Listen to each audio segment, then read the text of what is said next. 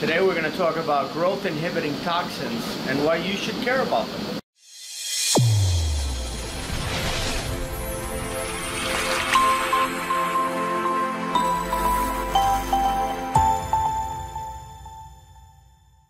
People call me constantly, Gabe, my fish aren't growing. I don't understand why. Why aren't my fish growing? My other fish did just fine. In essence, we've all run the experiment one way or another. And growth-inhibiting toxins basically are hormones that larger fish release. Now, they release these hormones in nature so that they never have any rivalry. In other words, the big discus are always the ones that control the breeding population, and they can't get bumped off because if anybody hangs in too close proximity to them, they get bombarded with these hormones that restrict the growth of the smaller fish. So it's nature's way of controlling the top to stay as the breeding process and the breeding program.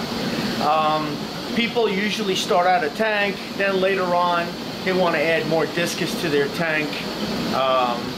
They order the smaller ones obviously because they are less expensive, and by then their fish have already doubled or tripled in size.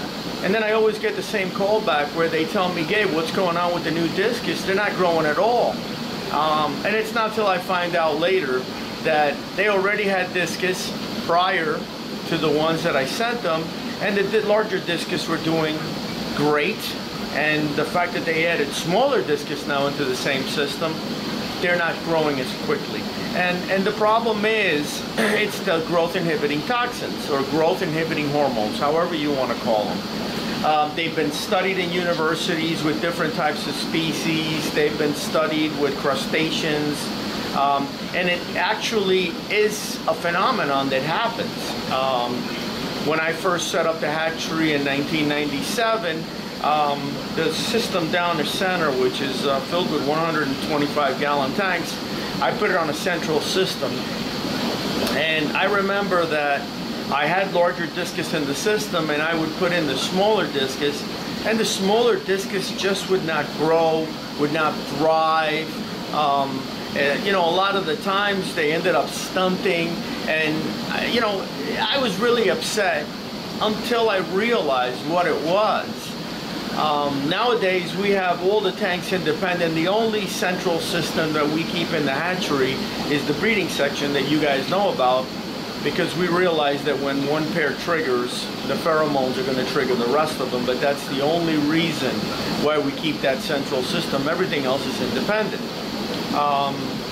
So in essence, this video is to let you guys know that it's not a wise idea to mix different sizes. And mind you, after 25 years I've heard it all. I've had people call me back and say, hey Gabe, that discus you sold me was 2.5 inches and the rest of the fish in the tank were 5, and now he's almost their size. I don't think your theory holds any water. Well, that's like the saying, grandma smoked till she was 100. You know, the way I look at it is, how long would grandma have lasted if she hadn't smoked? You see what I'm saying? So the fact that that discus grew that much, its potential of hitting 9 or 8 inches was taken away from him. You see what I'm saying? So he could have grown a lot more. He had the gene pool to grow a lot more. The fact that he was in there with larger fish, his growth also was stunted, even though he grew up to be as big as the ones in the tank. My suggestion, if you're going to buy discus, try to get them all the same size. You want to be within 1.5 to 2 inch maximum. You don't want to be anything further than that, because otherwise you're going to create the growth-inhibiting toxin phenomenon, and what you're going to end up with on the smaller discus is owls. And the reason why I say owls is because the eyes never stop growing. The eyes continue to grow. And what ends up happening is, if the body's not growing and the eye continues to grow, I mean, we all know what an owl looks like, right? So that's what they're going to turn into. And we wouldn't be doing this video if discus were 50 cents or $1, you know what I mean? But when you're investing $30, $40, $50 on a fish, It's a wise idea to take this into consideration. Most people don't even know about this. I get calls all the time. All the time. I bought Discus from somebody else, from Joe Schmo, from whatever, and they were all stunted. And I'll be honest with you, you can't blame it on Joe Schmo or whoever they bought it from, when the reality is that they already had larger Discus and they were looking to add more Discus, but in essence they bought them small. And I understand everybody wants to save a little bit of money, and that's fine. I always try to ask, what size are your Discus that you have right now?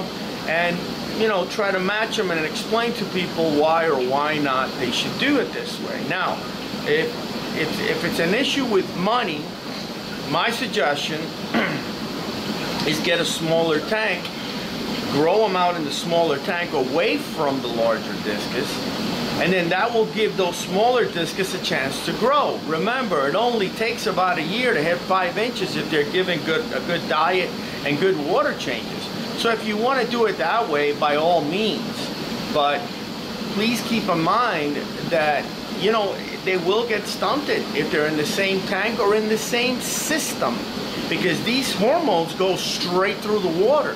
And everybody has run the experiment. Now that I'm mentioning it, you guys all know that it's exactly what I'm telling you.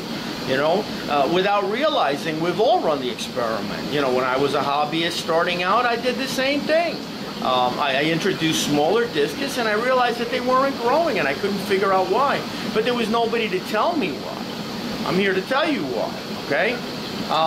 If you have a central system with multiple tanks, it's not a wise idea to have them. Now, the skeptics are going to say, well, you know, if what you're saying is true, then what about the babies when they're born on the sides of the parents? Oh, okay, that's fine. The babies on the sides of the parents are eating the body slime off the parents, okay? And in doing so, they're picking up, within the proteins that they pick up, they're picking up something which wipes out that growth-inhibiting toxin and allows them to grow. Once they stop grazing off the sides of the parents, if you keep them in there too long, the parents will stunt the babies, okay? Please take that into consideration. When we have a big spawn of 300 or so brothers and sisters, after a month, after the second month, after the third month, we literally have to separate that spawn, because some will take off faster than others, and even brothers to sisters, they'll stunt themselves. So we try to take out the biggest ones, separate them to another tank, give the second batch, the original batch, a chance to grow, and so on and so forth, until we're finally left with maybe 3 or 4 tanks from one single spawn.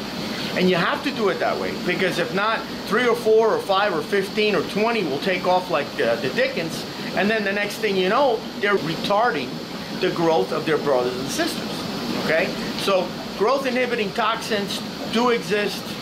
We've all done experiments if you've had Discus for a while in your own tanks.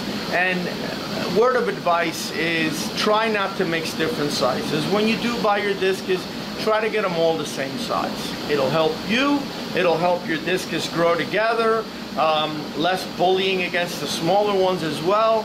And as usual, thank you for watching. Sorry we took so long. It's been a crazy year with this COVID hibernation and everybody becoming a hobbyist.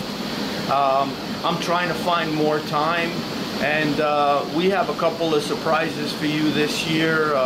We are expanding, and we just signed a lease on the new property, and we will be bringing you lots of videos on how we set up that gigantic place, which, as Jack and I talked about when I set up this original place, we both asked each other, how the hell are we going to fill this place up? And nowadays I can't even fit a 10-gallon in the original hatchery. So we'll see how the new hatchery works out. We decided that we're going to keep both, because this place has been around for 25 years. And so we look forward to doing many more videos with you, and I do apologize because we have been very swamped and I didn't have time. So welcome back. I'm here for you, and thank you for watching as usual.